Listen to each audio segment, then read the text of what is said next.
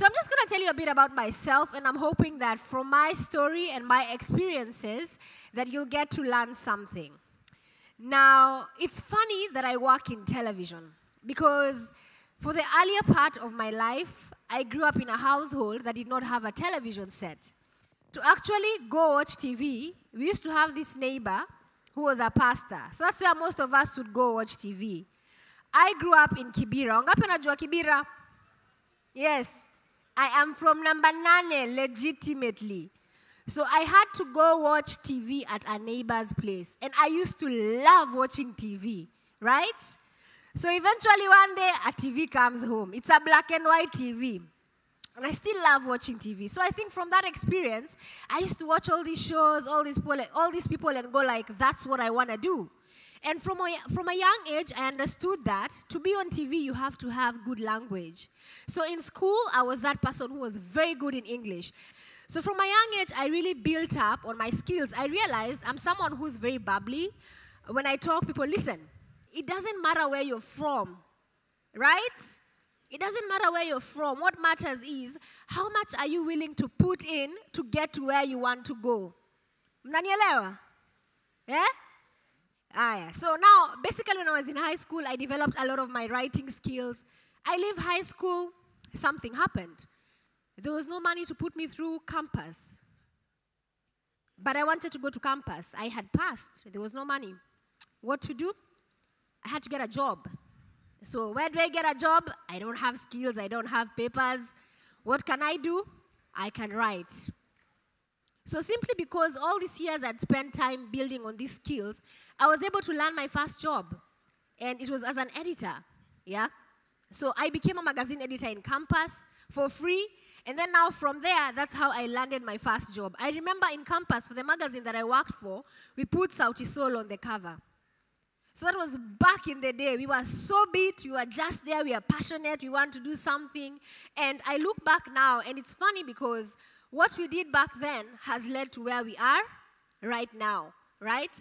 And something else that I want you guys to know. It doesn't matter how small of an effort you put in today. There's something that I like to call connecting the dots backwards. You may not see it right now, but the day it happens, the day your big moment happens, you'll understand. Kumbe zile siku nilikuwa nalalaga midnight, they were not for nothing. Kumbe that day that I put in the extra effort, it was not for nothing. Because when you stay ready, you don't need to get ready. When you stay ready, you don't need to get ready. So there I was. Wangapi wanajua magazine inaitwa Insider Magazine? So I was the editor of the Insider Magazine. I worked there. My job was great. I'd go to a lot of funkies, meet a lot of celebrities. We did chat awards. It was a great experience. But it got to a time I realized that I need to grow. Yeah? And that's something that a lot of you will experience in your careers. Dreams change. Today you might say, you know what? I want to be a nurse. But the next day you realize, kumbe I'm the one who can manage this clinic. Or you want to be this. Dreams actually do change. And for me, it changed. I got to a point, I was like, print, I think I've really reached the pinnacle of what I can do in print media. So I told myself, what are my strengths? What do I want to do? I'm like, I want to do television. And as chance and luck would have it, I got the opportunity to do television.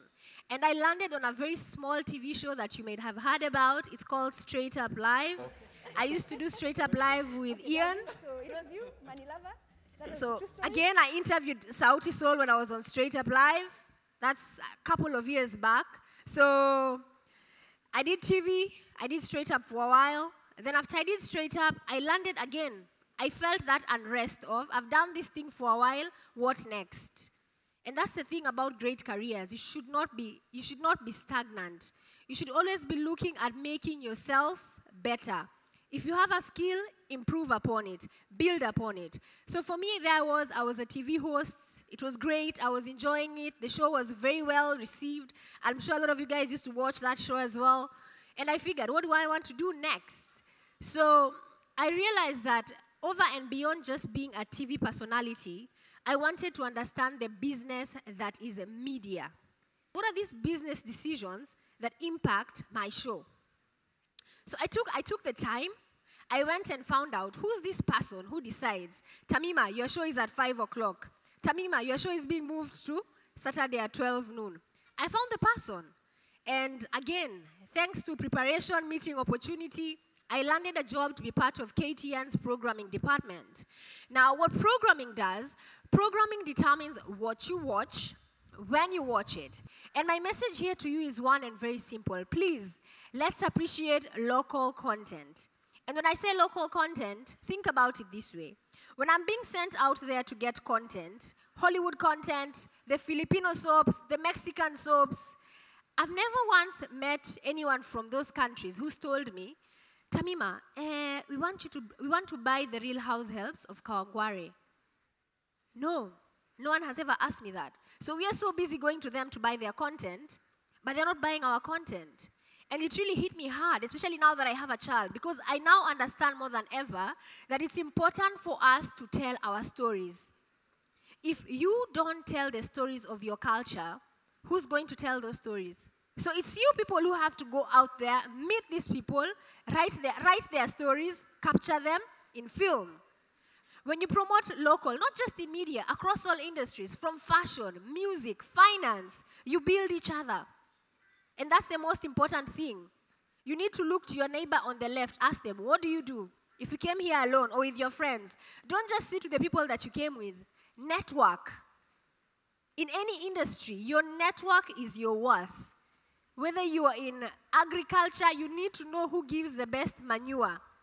So a key lesson, especially in this stage of life that you're in, whereby you think, oh yes, I'm too cool for everyone. I don't say hi to those people. And what I've learned, I've seen it in my life. The people who are not cool in high school and campus, guess what? They're making the money right now.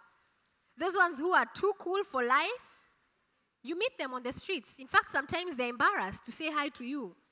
Because when it counted, the other people were putting in the work.